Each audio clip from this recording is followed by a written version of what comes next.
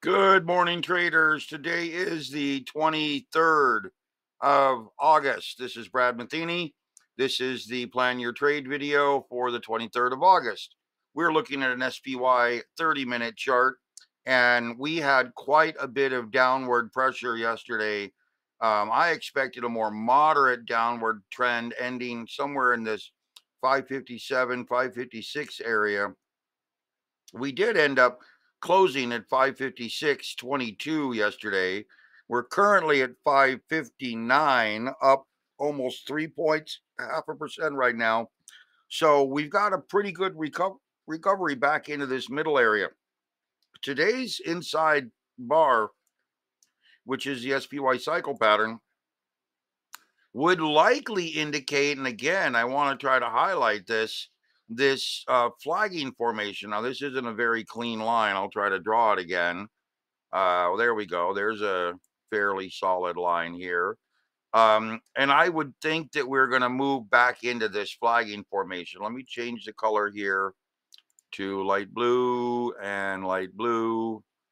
And you remember yesterday that I commented how we're probably going to stay in this range. I drew this circle or semi-rectangle yesterday, and let me make it light yellow. And how I mentioned that we're probably going to stay in this range through the end of the week.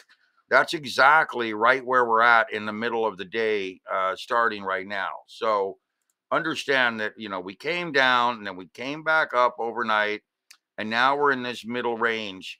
If we were to see the markets stay within this range and close, that would not be uncommon for me. We might get a little bit of, moderate rotation up and down, maybe into 561, 561 and a half, maybe back down to 556, maybe. Okay. More than likely, we're going to stay in this moderate range right here, just staying in a very comfortable middle of the road kind of a Friday, not really getting out of our own way. So think of it 560 to 558.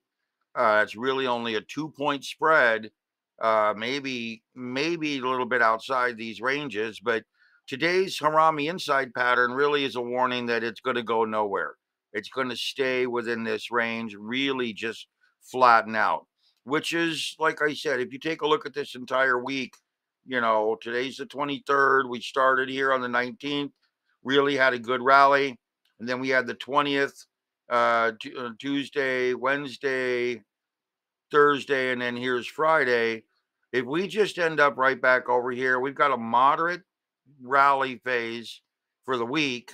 And if we can close up in the 560, 561 area, we're going to have a pretty good little medium sized bullish bar trending higher. And I think that's fairly likely.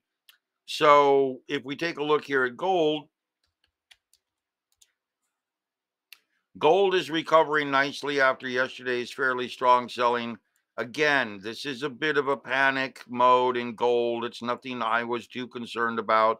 We do need to see gold get back above this 2540 area, 2535 area. I drew it here yesterday. If we can see gold continue to mount this fairly strong rally across here, then I think we're going to see a pretty solid move back up into the 2550, 2560 area, which means we're going to be on target for the 2610, 2620 area. Gold, take a look at this daily chart. This pullback was not a minor little pullback. This was a pretty solid pullback here. You see, I've got a lot of stuff. I got to clean some of this. But again, this is a minor little pullback. I'm not too concerned about it. I think we're pretty solid overall with regards to upward intent for gold. So remember, the longer term picture plays out as very solid upward intent for gold to continue to move higher. Get rid of that, get rid of this. And I think that's one of the most solid things that we can rely upon right now is that gold is moving very solidly to the upside. Let me check out where that line comes from. Oh, that line comes off of these highs.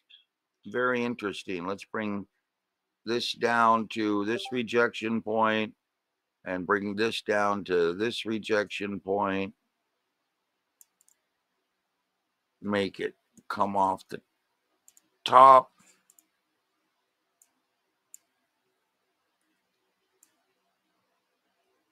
Yeah, very interesting. You see how these rejection points back here aligned with this one, this one, this one, and now the one that we have right now.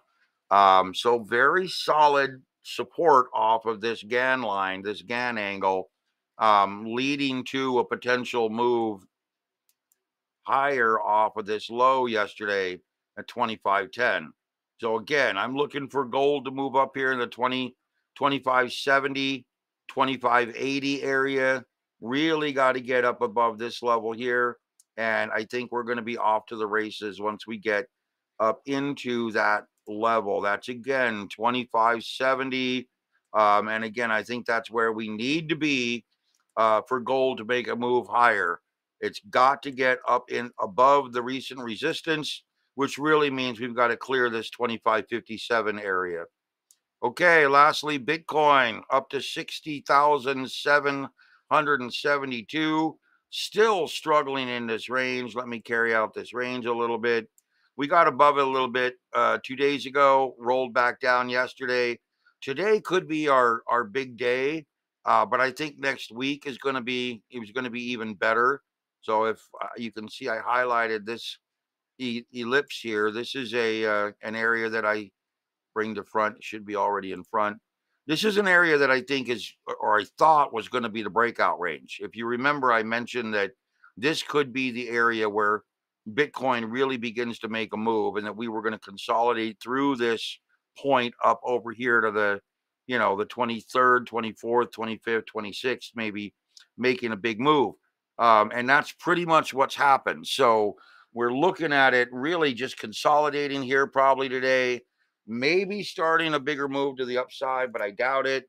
And I really think we're looking at just a pretty flat day. Gold may make a big move. The dollar's down to 101 and a half. NASDAQ is up a little bit. We're not having any major news. Japanese yen, the Nikkei index is up 342. German index is up 155. Nothing major. And unless we have a major news event today, I think it's just going to be a fairly quiet, sideways type of day.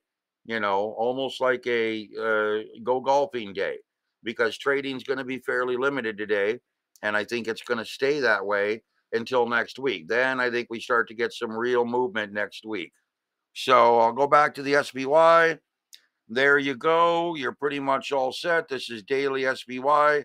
I expect the SPY to stay right in this 559 to 561 area by the end of the day.